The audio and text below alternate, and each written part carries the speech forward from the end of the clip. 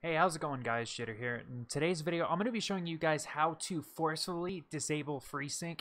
So if you have this problem where you're trying to mess with your overdrive settings on your monitor or something along those lines, but for whatever reason it keeps showing your monitor is in the mode of FreeSync, and for whatever reason it just won't turn off no matter what you do, then this is the tutorial for you.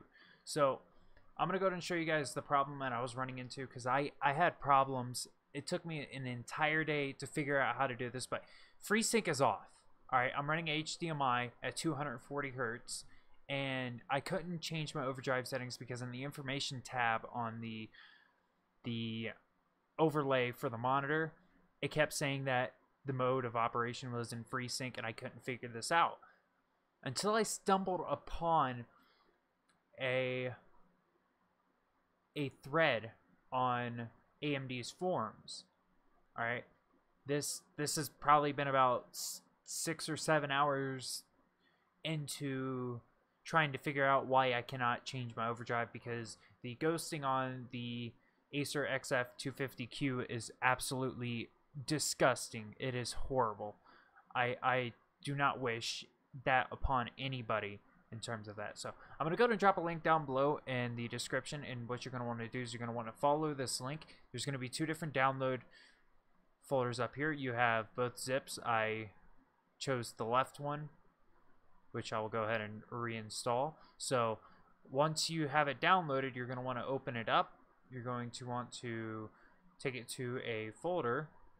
So like, let's say we'll just create a new folder.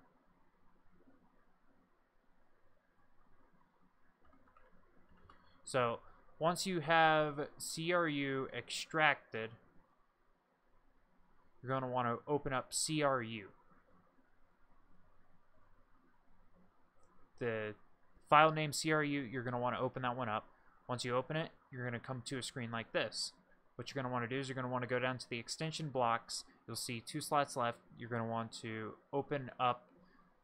You're going to want to double click on this one, and then what you're going to see is you're going to see a FreeSync range.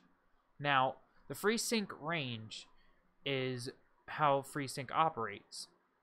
So what you're going to want to do is you're going to want to open it. Now, most monitors are going to have a range from 48 to, say, 165 or something.